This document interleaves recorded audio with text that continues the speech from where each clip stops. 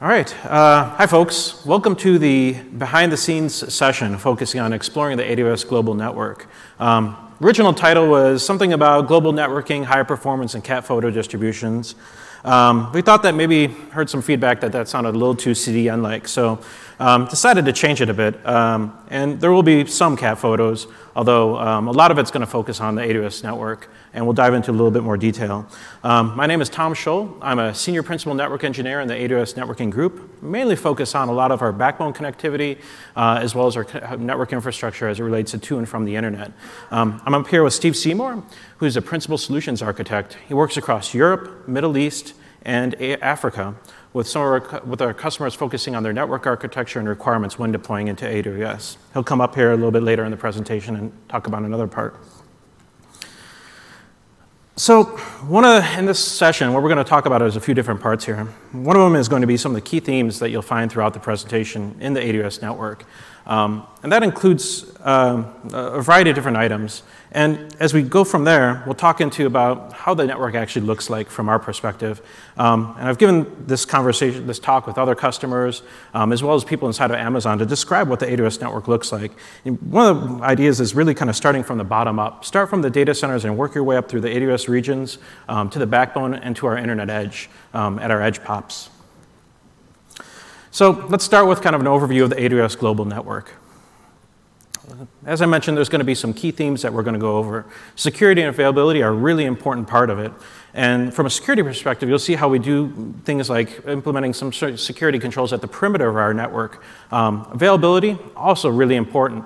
And you'll see that in how we do things with like strong isolation from failures, how we've taken concepts that you've seen maybe in the software and service space of cellular architectures and how that translates over into the networking infrastructure side. Finally, we'll talk about scale, which is something that we constantly have to do in the network, which is continually scaling it up to support customer traffic.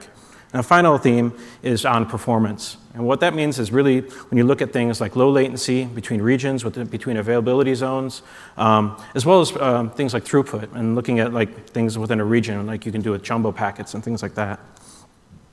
So let's start with something a little bit simpler here, which is an example of a customer traffic flow. In this case, we have a cat that wants to go to an EC2 instance where there's other cat photos on there. And in that case, at a high level, basically looks like something on the internet that needs to talk to a region. Within that region, you have an EC2 instance that runs inside of a VPC that lives inside of an availability zone, which lives inside of a region. Now, there's been other talks given at reInvent in the past that talk about the network. For example, things like VPC and some of the technologies that go into it and how it operates. There's also been other things that talk about some of the things we've done with like server and network cards, but we've never really talked about in great detail about what goes actually inside the network infrastructure. This is our first attempt at really going to a level a little bit deeper. So let's take a look at what that actually looks like to someone like me. Within the AWS network, we have a lot of different things that are stitched together. We have data centers, which live inside of availability zones, which are part of regions. They have transit centers that are basically serve as our on-ramp and off-ramp onto our global backbone. And then we have internet connectivity, which goes into the transit centers within a region, as well as to edge pops at the perimeter of the network. And from our perspective, you don't really have to know all these different things. We certainly have to, but you don't have to know all these things in order to build on top of AWS. So let's start from the bottom up, basically from the AWS regions, and go on from there. So one of the concepts we have is availability zones. Now, availability zones, they provide that failure isolation from other availability zones within a region. They also have direct connectivity between the availability zones.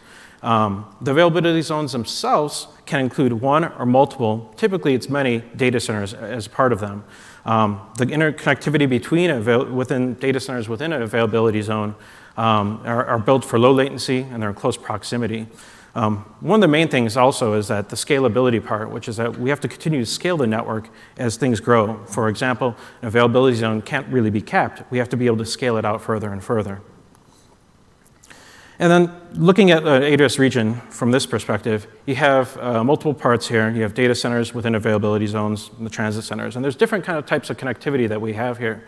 Between data centers, we have a lot of connectivity that actually put them together within that availability zone. And then we have inter-availability zone links, and then we have the transit centers that provide the connectivity outside of them. One thing that's really interesting is that like if you have an elastic IP and that lives within an availability zone, when the traffic goes into a region, we send that traffic directly to that availability zone. We don't spray it to the other ones. It goes directly to where it needs to go, where it lives.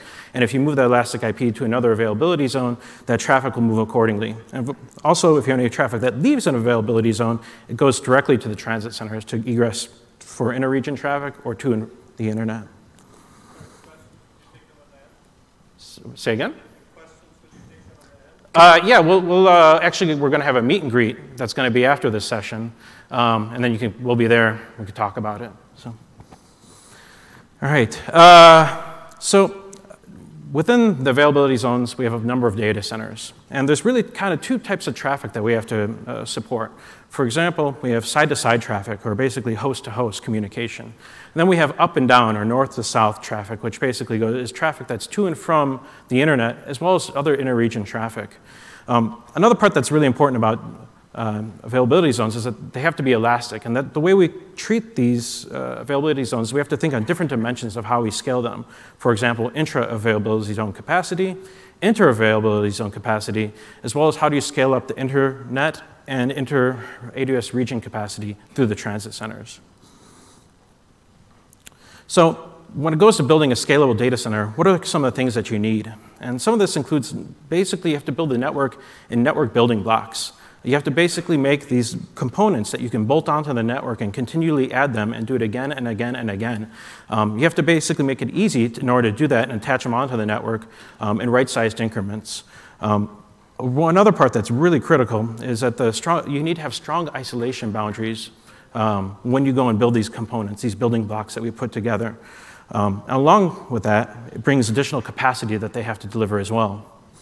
Now, another really important part of the data center is the actual networking technology that you use, and that includes things like routers, the connectivity and links between them, and the control plane.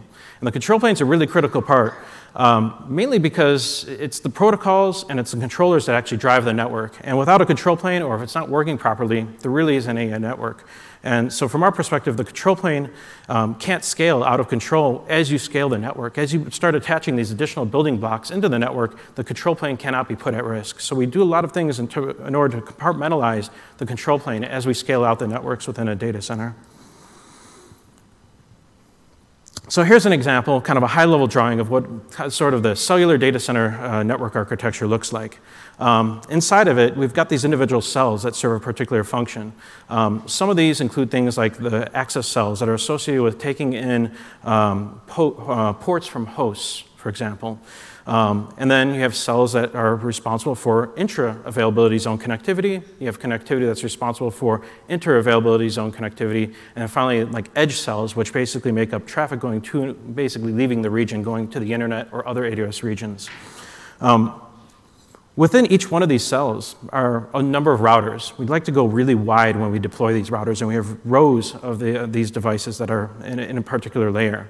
We'd like to go really wide because it brings us certain really nice availability properties in which we know that routers are going to fail and links are going to fail. And the idea is that we've over-engineered the layers within each one of these cells so that they're redundant within themselves. They're also compartmentalized to a degree, so we have a lot of controls when it comes to how much control plane state can actually be shared between them. And we have very specific touch points on how that's accomplished.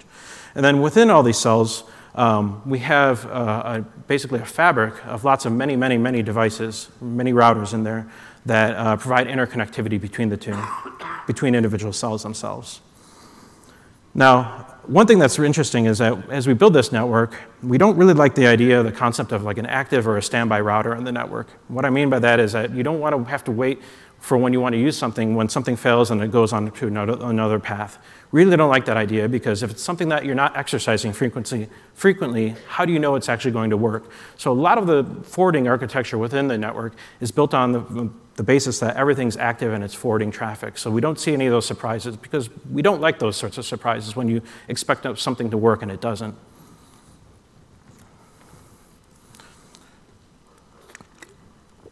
So one of the things I brought up was the networking technology that we use in the network, and routers are a really big part of that.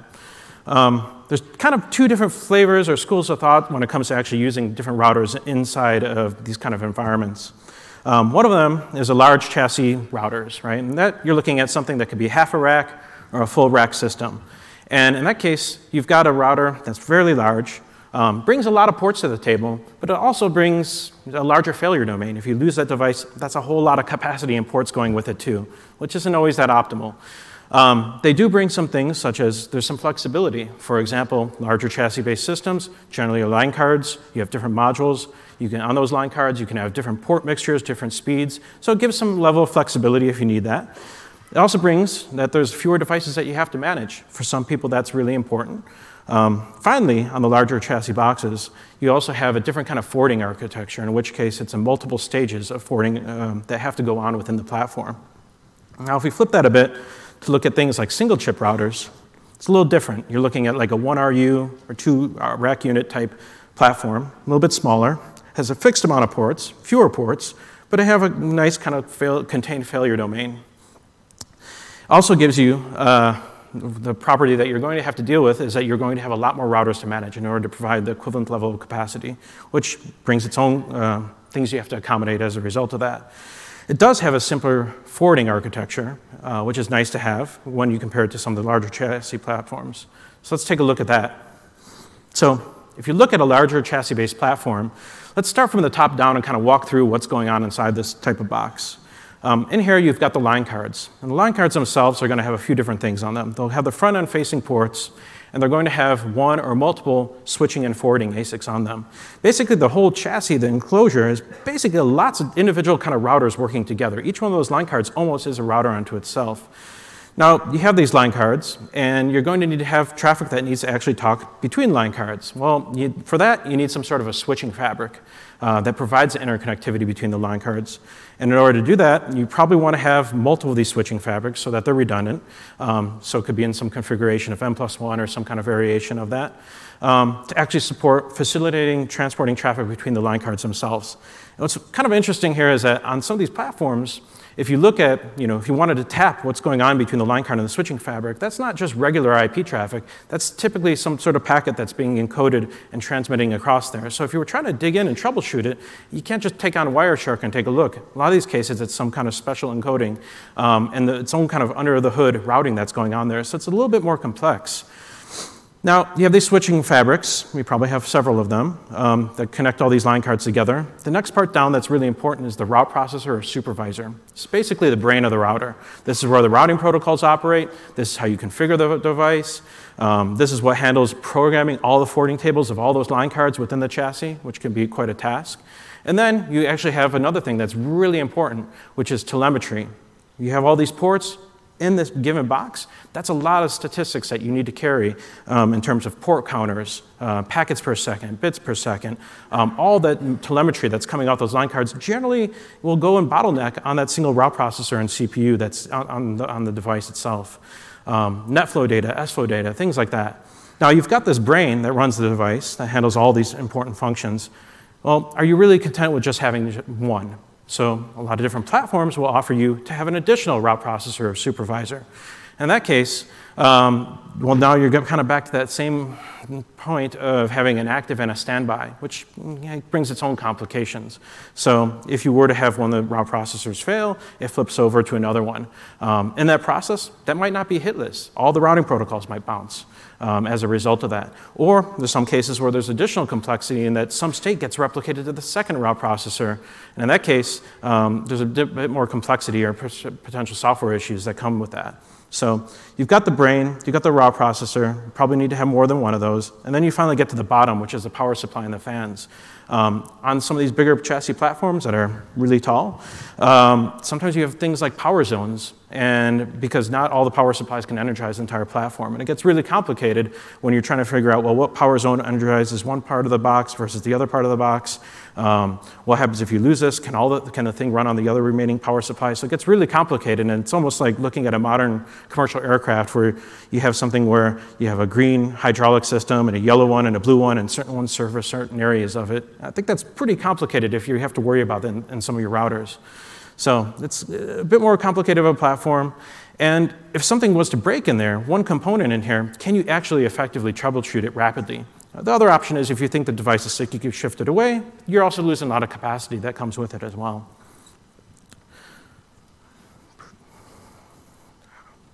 All right, so flip this around to another platform, which is a single chip-based type device, which is a 1RU, 2RU kind of platform, something that we really like in our data centers. In this case, you got the front-end facing ports, you've got a single routing switching ASIC, you got a single route processor or supervisor, and then you have dual power supplies. In this case, it's really simple. Bits go in, bits go out. Single lookup, it leaves the device. You compare that to large chassis box, you have to go through the ingress line card, to the switching fabric, to the egress line card, and out again.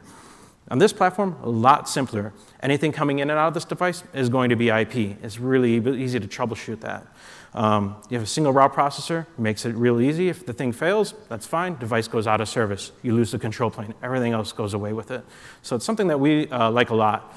Another part is that on these platforms, we actually build our own operating system that goes on these boxes as well. So we have end-to-end ownership of the code that's deployed on them, the routing protocols, the entire stack, which gives us a lot of visibility into what's really happening under the hood in a very simple architecture, and kind of sticks with the KISS principle here. We like it quite a lot. Now, if you're going to have all these small chip routers in a network, you have to be able to operate the network properly. And there's a few things that are really important there. One of them is the automation component, and basically building programmatic configuration. When you have so many different devices, the router itself can't be the authority. You have to build a system that actually understands the network topology, that understands what things are connected to other devices. And you have to understand what functions may live on that device. And it shouldn't live on the router. It should actually live in a system that's responsible. Because at one point, that router is going to fail, and you're going to want to swap it out. And when you're going to want to bring it back into service, and you don't want to be in the position where you have to cut and paste whatever was the previous config on there and get it on the new device, you're going to want to have a system basically bring that device online, give it its correct configuration, and go through a return to service workflow where you're doing the right pre and post checks, where you can safely bring the device back in line, doing what it was doing before. You really can't have situations where you have routers with specific functions that have some kind of unique quality. Like to use the term, what you don't want to have is artisanal, farm-to-table, handcrafted routers. You want to make it very uniform and very simple to understand. So you have a lot of these devices. You also have to deal with the fact that there's realities of you run a big network, you have a lot of links between them. How do you actually know that the network's running healthy? And so we use a variety of techniques to actually go and validate what's going on inside the network and if there's any problems. One of them is active data plane probing. And in that case, we're actually building probing traffic that is going across the entire network on every router and every link. So we get that visibility and end-to-end connectivity. What is the latency of that communication? Is there packet loss? One really cool thing that it also brings us is the ability to triangulate a fault in the network, and we can actually identify where that problem is and then go and generate alert. Now, another part is statistical deviations and anomaly detection. And what that means is, kind of break this down into a simpler term, or a simpler way to explain it would be what traffic goes into a router should come out. It's real simple. How many bits go in? You should see how much comes out. There's always some little discrepancy because there's some traffic that actually is bound for that device. But you can actually look across every router in the network and see if there's something that isn't matching up right. And you can generate alert to say that there's something abnormal going on here. As I mentioned in our cells, we have lots of routers that are scattered horizontally. You can also identify situations where we think all these devices are roughly equivalent. If there's one router that's not pushing as much traffic as the other ones, we can use that to also generate an alert to say that there's something that doesn't look right here. The routers themselves also generate a fair amount of telemetry that's really useful for us. For example, we grab a lot of the syslog information that comes out of the routers, and we classify those messages and generate that into our alerting system. There's other things, too, that you can look at as well. For example, the ASICs that we have in there generate their own messages. The ASICs themselves, we can actually interrogate specific registers and understand, is this doing the right thing that we expect it to? Does anything look strange here? Finally, we can look at things that are finite resources on routers, table sizes, things like that, from a forwarding table size or link adjacencies. We can look at that information to know, is this thing growing out of control or something doesn't look right here, and we can generate an alert. Finally, the other part is deep component monitoring. What I mean by that is looking at the hardware itself, looking at things like the power supplies, the voltage on the platform, looking at environmentals and temperature to know if everything is looking correct there. Another part of that it also involves some of the components that we put into the router. For example, pluggable technologies. Are those pluggable optics, for example, are they operating at the right voltage and the right temperatures? Another thing that's really neat is that you can actually go and look at the light level that you're receiving on a link and understanding, is this within the threshold in which it should be operating, or is the signal degrading over time? And we think that this is actually a component that's going to fail at some point in the future, and then we can go and take action. And action's a really important part, because with all this network monitoring, it doesn't really do any good if you're collecting all these alerts. You have to actually mitigate the problem. And in that case, we have all of our alerting that goes and feeds into an auto mitigation system that can go and take action. And those are machines that do that. That's not alerts going to people. That's completely computer driven.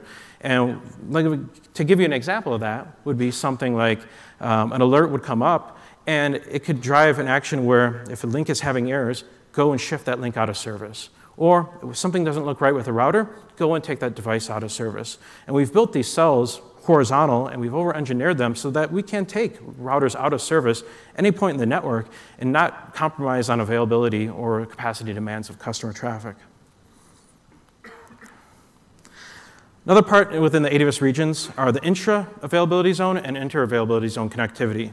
So this is basically the bulk fiber that we use to actually connect everything all together. We've established these spans of connectivity within an availability zone and between the availability zones to provide a lot of capacity for the network.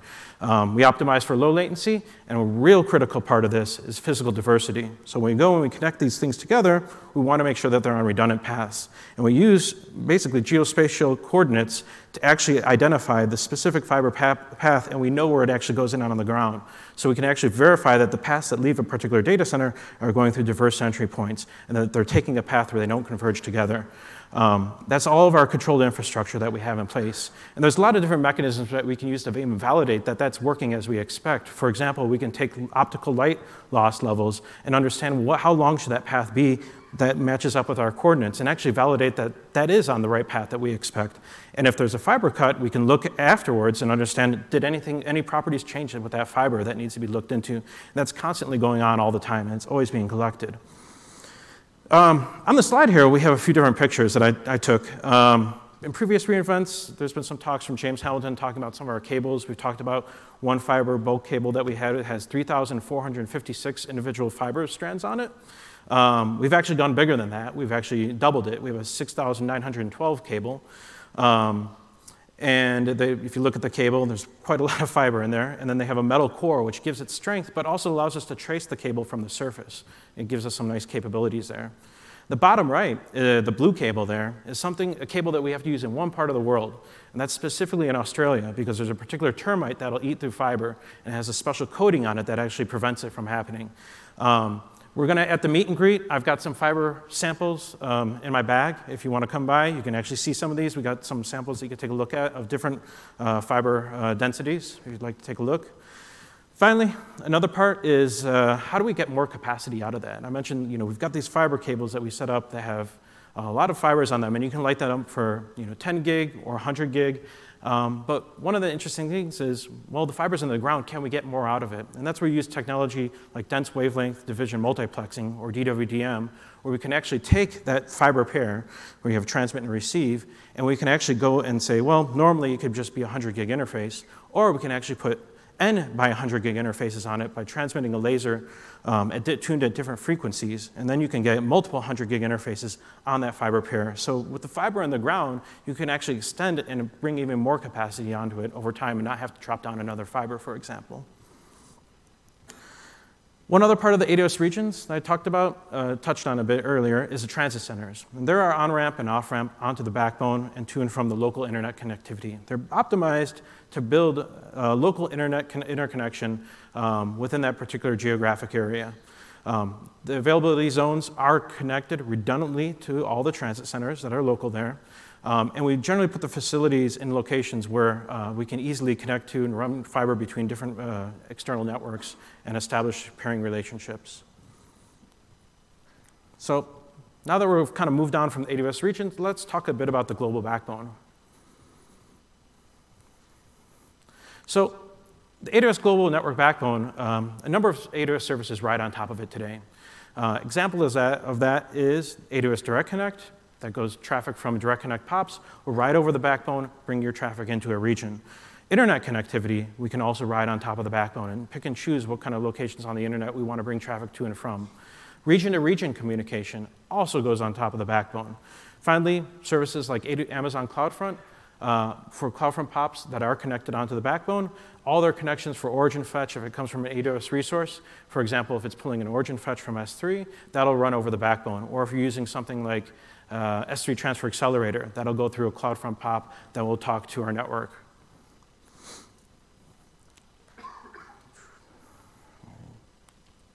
There we go.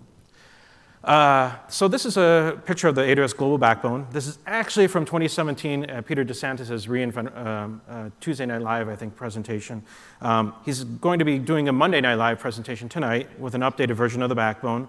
So if you do want to see it, you can take a look and see how the topology has changed a bit between now and then. Just to give you an idea, this is all around the globe connectivity, 100 gig for all of our backbone circuits. It's pretty cool, something we're definitely proud of. But highly recommend taking a look at Peter's presentation later this evening. So I'll kind of ask a simple question here. Why have a backbone network? One of them is security. And the idea is that we're going to have region-to-region traffic.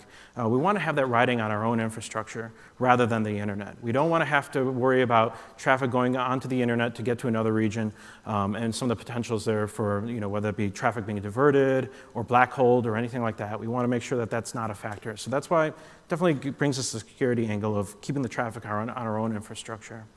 Availability is another really important part. What I mean by that is, if I go to a transit provider and I want to just drop down 200, 300 gigs of traffic to get to some other potential endpoint, there's a good chance it might not get there. A lot of the core transit providers that make up the internet, they scale based upon what they observe over a period of time. So that you can't just drop in a workload of a sudden rush of traffic without congesting something in their network. So the idea behind this is, well, if we control the infrastructure, we know what we need to scale it for. We have to take that responsibility on and provide the right redundancy, because some of those transit providers, they're not always, sometimes there's some level of oversubscription with some of them. So you have to take on that responsibility, and we have to build that on our network, so that responsibility becomes ours. Another part about this is reliable performance. What I mean by that is when we go and build this backbone network, I get to pick and choose what types of paths we're going to put traffic on. And I can optimize for low latency when I'm connecting between any two different points, but also how the whole thing stitches together and trying to optimize for any traffic from any region to any region or edge pop. Finally, connecting closer to customers. And this is a really interesting one where if you look at if something was just an island and it had its own network connectivity to the internet, you're limited in your options when it comes to things like traffic engineering. I only have so many different providers I can select from. If there's some kind of fiber issue in the area and multiple upstream providers are impacted, I don't have a lot of options there. Now, through the backbone, all of a sudden my options open up. I can send that traffic to a different city, ingress and egress. I have a lot more to play with, and I have a lot more options. When things that are outside of my control off-net happen, I can actually go and exercise that. It gives us a lot of great availability characteristics and allows us to avoid things like whether it's congestion or problems at an internet exchange, anything like that. Pairing disputes, we can basically have a lot more options that we can go and exercise. The main thing behind this presentation, though, and I don't know how much we've really said this in the past before, but we definitely want to stress, is that all commercial region-to-region traffic stays on our infrastructure, except for China. But that's something I definitely want you to walk away with. So when it comes to building a global backbone network, there's a few things to consider. And probably one of the biggest things is going to be extreme auditing of fiber paths. And what I mean by that is when you actually go and want to connect two different locations together, that involves actually looking at what the end-to-end latency is going to be and what do you expect that fiber cable, what path it's going to take, and what's the end result that you're going to get. And when you bring that into the network, how are other regions or other locations that are going to rely upon that link used? And you can actually go and model the network to say, I'm going to bring a new link up between these two locations, assign the kind of routing costs that we put on there, and that we can get an idea of how does that impact all regions in a full mesh of connectivity. Another part that's really important is path hazards.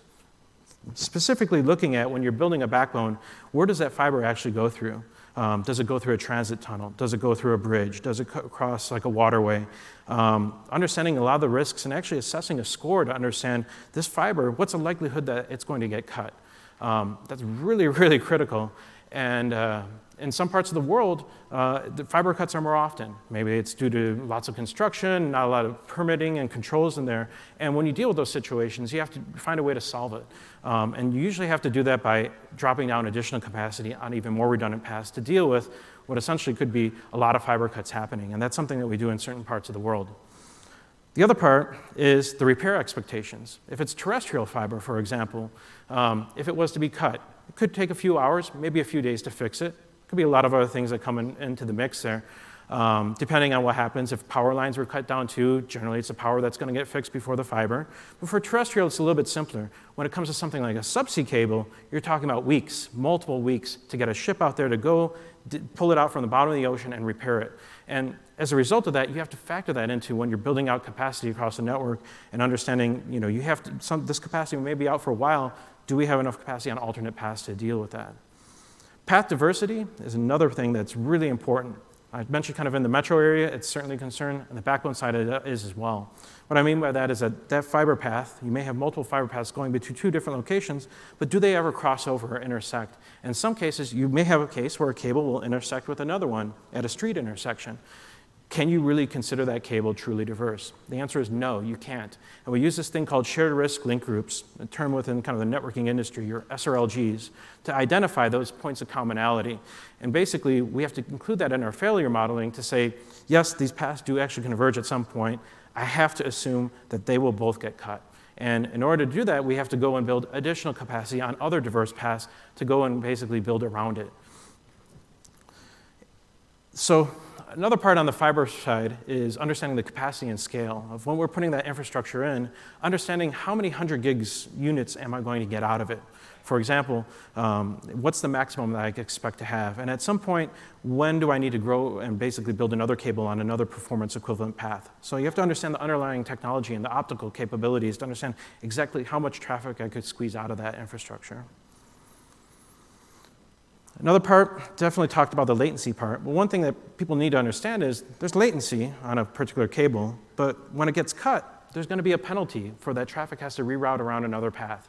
That's the reality of it. In order to get some sort of additional diversity path, there will be some sort of latency penalty. So that's one of the things that we think about is that for every link in the network, we think that it will go down. What is the latency that we will see otherwise when that happens? And we have to account for that and kind of basically come up with a way to think about, is that too much? Should we actually go and invest to build another path around there so that the latency bump that might happen during one of these faults is insignificant? I mentioned a lot about 100 gig interfaces on the backbone. It's all optimized for 100 gig. We really like 100 gig here. One simple reason, it gives you a lot more burst. As we drop down a lot of 100 gig interfaces, if there's a sudden traffic burst, I have room to play with before any kind of traffic management system will kick in. You compare that to 10 gig, just simply not enough room. So we really like 100 gig, and that's basically the new normal for a lot of the backbone infrastructure. Finally, one of the things is when you're building a backbone network, what should it look like? And we took a lot of design patterns that we saw in the data center space, and we replicated it into the backbone. And you'll see that in a second here in a picture. Not only that, but we took a lot of the same toolings, for example, network monitoring and auto remediation system. And we use that in the backbone space as well. It's been working pretty well for us. So here's an example of what an AWS Global Backbone Fabric looks like. Similar structure to the data center space, in which case we have all these cells at the edge. There's kind of two different main cells that we use. The transit center and edge pops, they are a component of it. Basically, that's where traffic on-ramps and off-ramps into a backbone networking fabric. We have a fabric between all these cells together to stitch them all together. And then we have the backbone cells, this is where we actually land the long-haul 100 gig circuits that make up the backbone. One of the things that we do here is we like, once again, this notion of going wide. When we go and add that capacity, we spread that, stripe it essentially across a number of devices. We don't just take a bunch of 100 gig circuits and we land it on a lag on a router and we're good. We don't like that because we know that that router is going to fail at some point. And we don't want to lose a lot of capacity that goes with it. So we go and we stripe that connectivity across many devices, so when you lose that one, you're only using a small percentage of traffic. And that's how a lot of the backbone network infrastructure is built on that.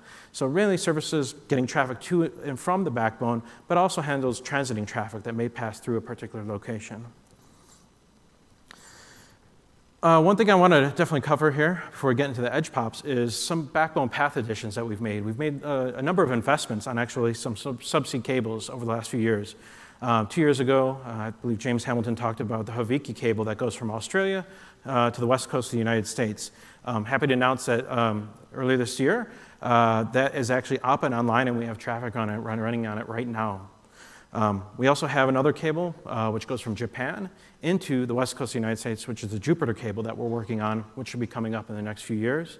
And finally, there's a really interesting cable, which is called the Bay to Bay Express cable. And that goes from Singapore, stops kind of in Hong Kong, and then moves on to the west coast of the United States. What's really interesting about this cable, if you can see it in the drawing there, there's this little part in the middle of the ocean there, which is a branching unit. And traditionally, with a lot of these subsea cables, when they go from one point to another, they'll have branching units along them. And that basically allows them to extend some connectivity that could go to a particular country, and so it can hop on and hop off. But traditionally in subsea networks, that was a set of fibers, undersea fibers, and there's not many fibers in some of the undersea stuff. You're only dealing with maybe a dozen or so. Some of those fiber strands would come off and stop in that country and then hop back on. But it was fixed. It was in the cable. No one's touching it again. Whatever you got is what you got. Well, what's really neat about this cable is what they call a wavelength selector switch, WSS.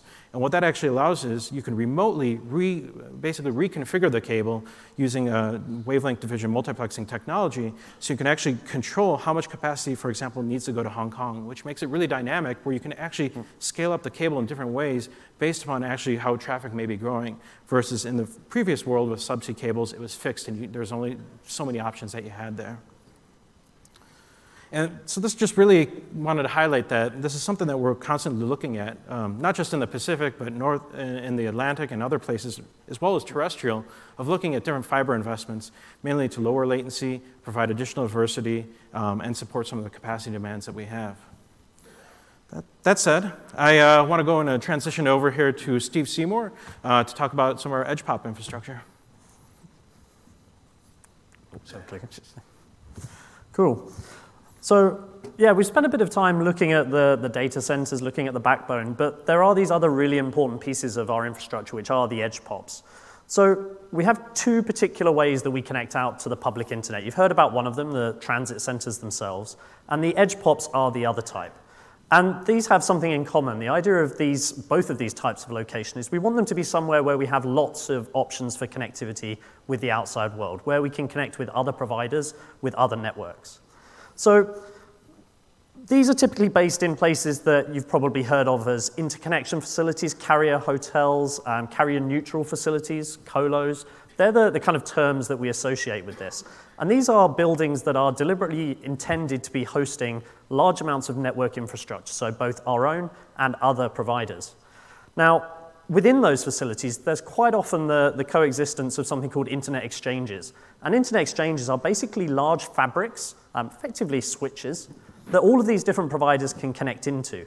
And those fabrics give you the option to connect with all of those different providers, perhaps with just a low number of connections.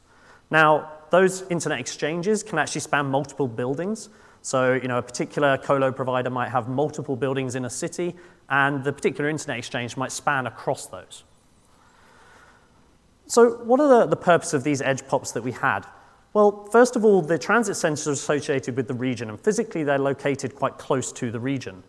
But we want to extend the edge of our network further out into the internet. So it allows us to extend that global infrastructure right out to what we call the internet edge. We've got this backbone network that Tom's just been talking about. If we can place these edge pops out on that backbone much closer to where our customers want to consume our services from, we can get them onto our network in a much easier way. It also gives us a way of scaling that connectivity. We can pick up lots of connectivity in multiple locations. We can increase it very easily by adding in connections at these locations. And of course, as I said, these are buildings and facilities where there are lots of other network providers. So what we can do here is we can say that this is the best possible location to connect with that particular network.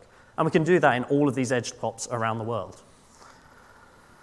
So within the edge pops themselves, we've actually got quite a lot of different services, and these should be services that I'm guessing you're pretty familiar with. So we've got things like AWS Direct Connect. As Tom mentioned, that's the service that we have that allows you to connect from your infrastructure into AWS. So it makes sense that we'd want to put the equipment for that out at the edge of our network. So this is a place where you can then get your fiber, bring your connectivity in, perhaps via a partner, into that location, connect into our infrastructure. We've got CloudFront, our content delivery network. We've got Route 53, our DNS service. And we've also got Shield, our DDoS protection service. You can kind of see why these all make sense to be out there in these edge POP locations. But these edge POPs actually perform a couple of other functions as well as hosting those particular services. Obviously, they give you access to the global backbone. It gives you that on-ramp into our infrastructure, and then you can be carried across to our regions. But it's also where we do pick up the actual external internet connectivity itself. So where we can pick up peering sessions with other providers, with transit providers, with our peers, and obviously with these services that I've been talking about. So this diagram is probably starting to look a bit familiar now. This is an example of the cellular architecture that we have within an edge POP.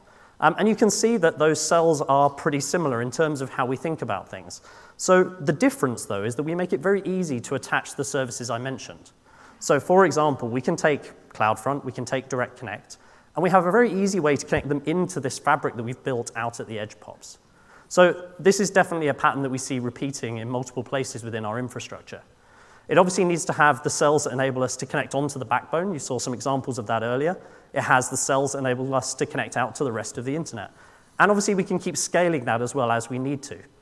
So very easy to add in the services. You can see them at the edge of this particular diagram. So let's talk a little bit about CloudFront, first of all. This is actually a really critical service that's out in our edge POPs here. It's very important because the point of CloudFront is we want to be able to cache content and get it closer to where our customers are viewing that content from. Well, bearing in mind that these edge POPs are all over the world, these are locations that are very well connected to perhaps people like your broadband provider at home. So the people that are looking at the content that's going to be cached in CloudFront, they're very close to where these edge POPs are. If we take Route 53, this is slightly different. What actually happens here is we use something called Anycast. So we can take a set of IP addresses that we use for Route 53 to represent the DNS servers that we have there, and we can actually advertise those IP addresses from multiple edge POPs around the world. So this is using both IPv4 and IPv6, and Anycast is a very nice way of dragging traffic from customers to the nearest edge POP. So slightly different to the way that CloudFront works and the way content delivery networks work. Mentioned Direct Connect a couple of times. These are definitely intended to be in places that are very easily accessible to our customers. We want Direct Connect to be in a colo facility where you might have your infrastructure and where connecting into us becomes as simple as ordering a cross-connect from that particular provider. That means that you actually get the most optimal connectivity you can into our infrastructure. And you're then obviously on our backbone, and that gives you access to all of our regions. So you can use things like Direct Connect Gateway at that point to access VPCs in any of our commercial regions around the world. Now, when we deploy Direct Connect into one of our edge locations, we obviously need to make sure that it's highly redundant for you to connect to. So whenever we deploy a Direct Connect location, there'll always be multiple routers available for customers to connect to. And obviously our recommendation here, though, for customers is that they actually meet us in multiple edge locations. So that's why we deploy Direct Connect into these multiple locations around the world, as close as we can get them to you as a customer. Now, something that's really quite cool that we have out on the edge is Shield. So this is our DDoS protection service. And the great thing about this is where traffic enters our network, remember, out at these edge POPs. Well, by having Shield out at the edge POPs itself, it means that we can actually scrub that traffic right at the edge before we carry it across the network. It means that we're avoiding having to carry that traffic all the way to the region before perhaps it gets dropped. So we can stop it out at the internet edge and preserve the rest of our backbone for use for real traffic that we do want to make it to the regions. So that's really quite a cool thing that we have deployed out at the edge. And then that final piece that's crucial out at the edge POPs is the internet connectivity itself. Now, you might be aware, but there are two different types of internet connectivity that you would typically pick up at a location like this, generally referred to as transit and peering. So when you have a connection to a transit provider, it means you get access to all of the networks that are connected to that transit provider, so to the whole of the internet, all of their peers, everyone that they are connected to. Peering, however, gives you that ability to connect to one particular network. So now you are connected to that individual network, nothing that they're connected to, and you have the most direct path possible into that peered network. Now, we think that is absolutely the way forward. That's what we do a lot of. So we have thousands of peering relationships at these edge locations all around the world, trying to give you the most optimal path from our infrastructure into and out of those particular networks. We can establish that peering in a couple of different ways, and that's something that we're going to dive into in a second. So I've said peering a couple of times. What does that actually mean? Well, this concept of private peering and public peering, they're two slightly different ways of looking at things. So what is private peering, or a PNI, a private network interconnection? Well, this is actually where we talk to a particular peer and we establish a physical connection between our infrastructure and their infrastructure. So we arrange a cross-connect of fiber between one of our routers and one of their routers. We then add more connections in from more of our routers to theirs to increase that capacity, and it means we can define how much is needed and work with that particular peer to build as much redundancy into that connectivity as possible. Public peering, however, goes back to using constructs like those internet exchanges that I mentioned earlier. So these are fabrics where many different providers connect into that particular fabric, just like we do, and over that smaller set of connections, you get access to all of the peers that are on that particular exchange. So the thing about that, though, is that we have all of that traffic coming over a relatively small number of links. It's not one link per peer that we're connecting to here. It is, however, a really good way of picking up a lot of connectivity, and we quite often do it when we move into a new location. So you'll see us connect to lots of peers over a public peering exchange, and then as we start to see traffic flow with a particular peer, we'll have a conversation with them and talk about moving perhaps to a PNI and increasing that connectivity because we now know what it looks like. We now know how much is actually needed. So just as an example, you can kind of see the difference between those two types of setup and how direct they actually are. So at the top there, we've got the PNI, and it is as simple as our network on one side of the connection and the peer's network on the other.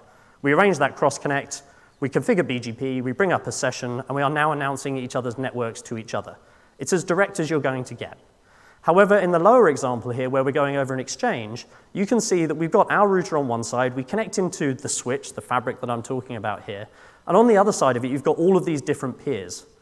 Now, at that point, obviously, we have an amount of bandwidth into that exchange. We monitor it very closely. But it is possible that we could end up with lots of traffic coming over there. So that's something that we monitor very, very closely, and then we shift people over to private peering when possible. How does all of this work? So Tom talked about the control planes that we have internally. Well, BGP is the control plane of the internet. It's a very stable, standard environment for establishing session information between two peers. So in those previous examples, between two routers, it's what's used to exchange that information of what is reachable behind those two networks. So they exchange messages regularly, the two devices on each side of a peering session, and it advertises these particular networks are reachable via me. And we identify those networks using something called AS numbers, autonomous system numbers. And basically, BGP here is providing that reachability information.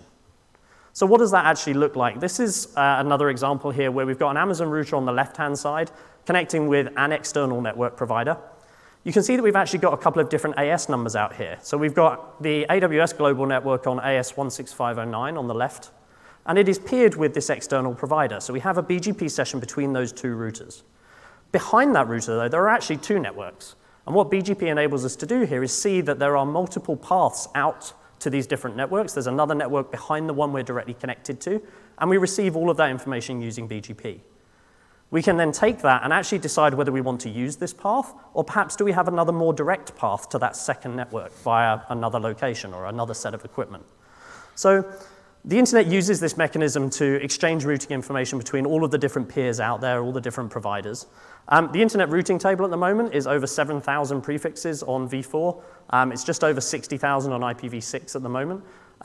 But it is just a control plane protocol. It's exchanging that information. It's not actually carrying any of the traffic itself. It's not carrying any details about the performance of the networks that are providing this connectivity, or even the capacity. So it's just saying that a particular network is reachable via this path. But actually, we still need that information. So we have to look at some other ways to achieve that. So you've seen that within the edge POP, we have a very similar design to the data center infrastructure. And one of the things that you might have noticed is that we still need to make sure we go wide in terms of our connectivity. So when we establish these connections to the external peers, we actually want to make sure that we do that across multiple routers on our side. We absolutely acknowledge that hardware will fail at some point on either side of that connectivity. So let's plan for that in advance, and therefore make sure we have the connections striped across multiple routers on our side. But the problem is we know lots about our network, we know lots about our infrastructure, but we don't necessarily know lots about the peers that we're connecting with. So for example, we may have 4 routers on our side of a connection, but what's on the other side of that? So we can do a couple of things to help us here, and here's the example. You've got a whole bunch of Amazon routers on the left-hand side, and we've got 3 networks that we're connecting to on the right. Now at the top, we've got a peer here who happens to have 2 routers. So that's fine. We can establish peering sessions across multiple of our routers spread across the 2 that they have. But in the middle, we've got a peer here who only has 1 router. So we've established multiple peering sessions, so that's good from our side. But on their side, it's only a single router. And we may not know that. They may not have told us that. But we can actually extract something from BGP to give us a bit of a hint as to the situation on their side. So there's something called the BGP peer ID. It's an identifier for that particular router. And we can actually use our infrastructure to look at where we're seeing that peer ID coming from. So we're actually seeing it in this case coming across multiple routers on our side. So we have a pretty good idea that the peer we're connecting with might only have 1 device on their side connecting to multiple on our side. That means we can then have a conversation about that, see if that's something that we can change or improve, or do we just need to build that into our planning and our modeling for connectivity failover. So we have this connectivity, we have the information about which networks are reachable via these various peering sessions, but actually we don't know much about the performance at this point. So what we need to be doing is actually monitoring the data plane itself, so where the traffic is actually flowing. And there's a couple of different ways that we can do this. So one way is that we can actually use the log data that we have from our various services to collect that internet performance data and feed it back into our infrastructure. So we obviously have the services that people are using out there. That background telemetry we have from that is really useful in terms of giving us an idea of how that connectivity is performing. So we can take that. We can also use some of our other tools we have to monitor traffic flowing over the internet. But actually, we now need to consider what happens when something goes wrong, because things will fail. And this is where it's really important to have something that is automatic. You know, we've got thousands and thousands of these routers across our network. We're certainly not logging into individual routers and shutting down individual connections when we see problems. We need to do this in an automatic way. And this is something that is generally referred to as traffic engineering. It's a way that we can look at that data that we have and then shift our traffic around depending on what we're seeing from those metrics. So we ideally want to be able to route around problems that are happening. And that needs to happen in 2 different directions. And this is something that you may not be aware of, but out on the internet, things are very rarely symmetric. Traffic doesn't always flow over the same path in one direction and then come back the same way. So we have to look at that both from an inbound perspective and from an outbound perspective.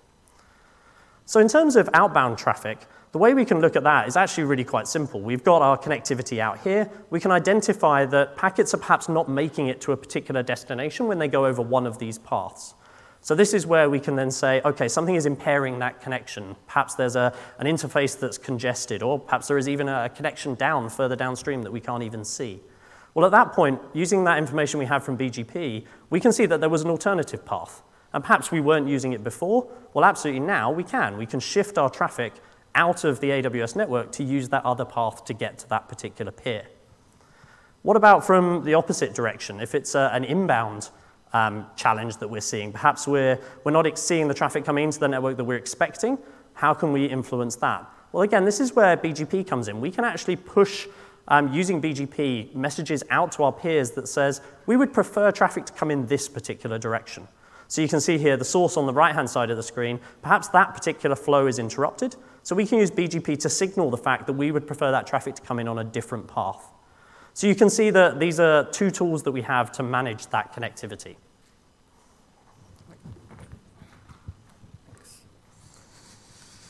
All right. Well, let's kind of wrapping up on the presentation here. I want to have you walk away with a few conclusions. Some of the things that we covered here. One of them is we have a strong isolation from failures in the network, and we do this all across the network, whether it be in the data center, the availability zones, the regions. We've broken the network down into these individual components, and we've built fault isolation into them, and we do that all across the layers from end to end. Another part that's really important is the extensive monitoring we talked about that we use inside the data center networks, we use inside the backbone, as well as on the internet-facing side.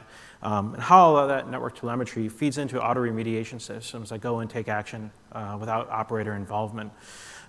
We talked about large amounts of capacity and over-provisioning. It's something that we really firmly believe in when we're building our infrastructure, that we have to anticipate that links are going to go out of service and routers are going to fail. And we want to be able to weather through that without any kind of compromising of availability and a customer's ability to send traffic through the network. You have to do that at the same time as scaling, all the way from host ports to different layers within the network, and that we have to be able to bolt on additional capacity with ease.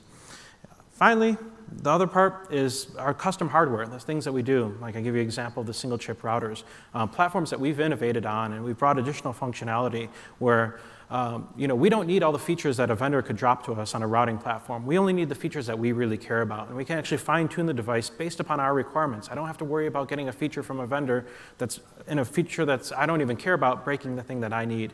And being able to have that end-to-end control lets you really build the infrastructure for the things that specifically we need to service our customers. So that's about it. Wanted to thank you for joining. We're going to have a meet and greet after this, which is in the Area East Level 1 Willow Lounge.